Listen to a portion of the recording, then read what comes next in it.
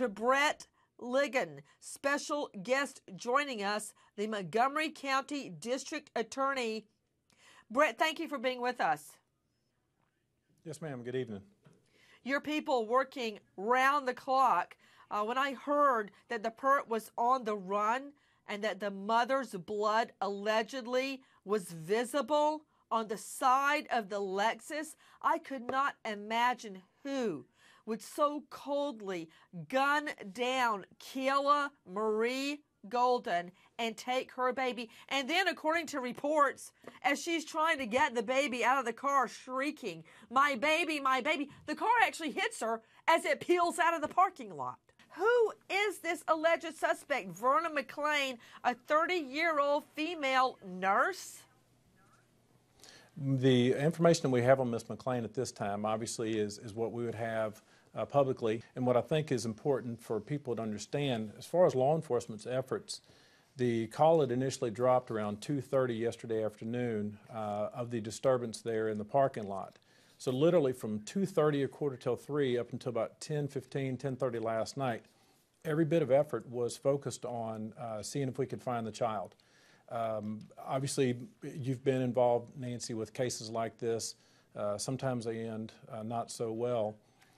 But the Sheriff's Department probably had 40 people on the ground. Of course, the Rangers had assets out there, and so did we. And for those 4 or 5 hours, when you saw SWAT being deployed, I know all those guys personally, and almost every single one of them is a father of children. They were to a man. It was find the kid, find the kid, find the kid, whatever we can do to find the kid. So you have that 5-hour period of time where law enforcement is acting and they are investigating, but the primary purpose was to find Keegan, and of course we did. That baby's life hung in the balance. And when I think about it, Brett, I believe you've got children, am I right? Yes, ma'am, and I know you have twins.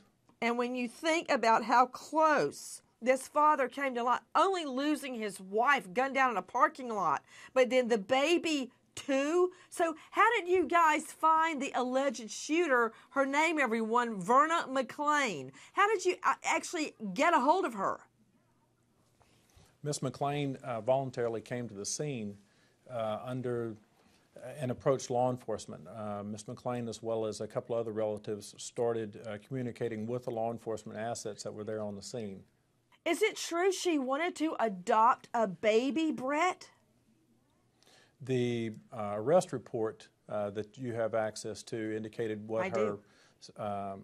Okay, and law enforcement's obviously the one that was questioning Ms. McClain all through the night, and so the information that she provided to them, as you know, it's difficult for me to comment on a statement, but the information that she was able to provide to the law enforcement suspect, or to the police officers and the investigators, was the information that we used to charge her with the capital murder. When you're making the decision that you're going to be faced with after this indictment, because obviously it's going to be indicted, when you think about the victim, the real victim here that I'm thinking about is the 3-day-old boy that will go the rest of his life thinking probably somehow it's my fault that mommy died trying to save my life. And now he and his 2 brothers are facing life without their mother. Brett, where is the baby tonight? Is it back with the family? It's my understanding that he is.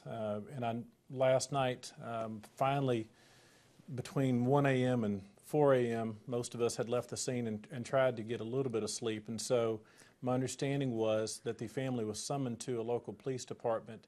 And so there was an interview that was to have taken place. I assume that interview has taken place. And at this point, there's everything in my mind to make me believe that, in fact, the father does have the child.